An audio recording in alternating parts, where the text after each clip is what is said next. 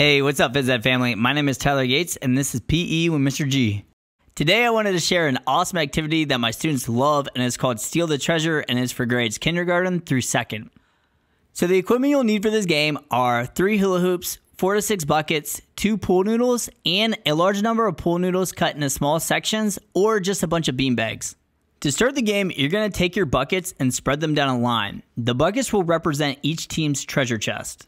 Depending on how many students you have will determine how many buckets you need. An easy teaching tip, always try to place them on a line, as this helps with organization and management.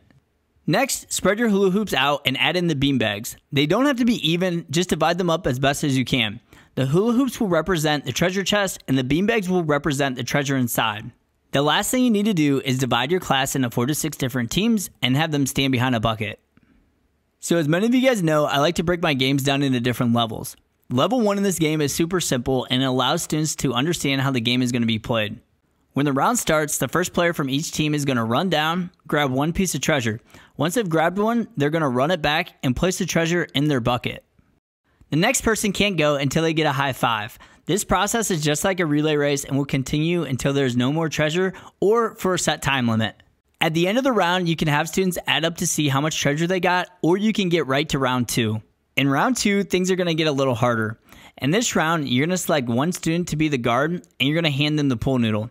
The guard's job is to protect the treasure by running around and tagging any incoming players.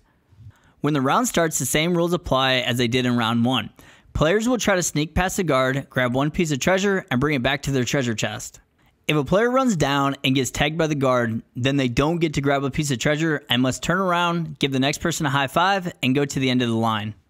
If another player runs down and grabs a piece of treasure but then gets tagged on the way back, then this player must go back, return the treasure, and then run back to the end of their line.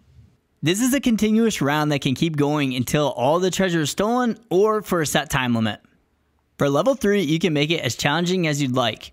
You can either add a second or third guard into the game, or if you really want to get your students excited, you can join the game as the ultimate treasure protector. The same rules apply as they did for level 2. The only teaching tip I have for this game is if you're playing with kindergarten, I would start with less groups and bigger teams.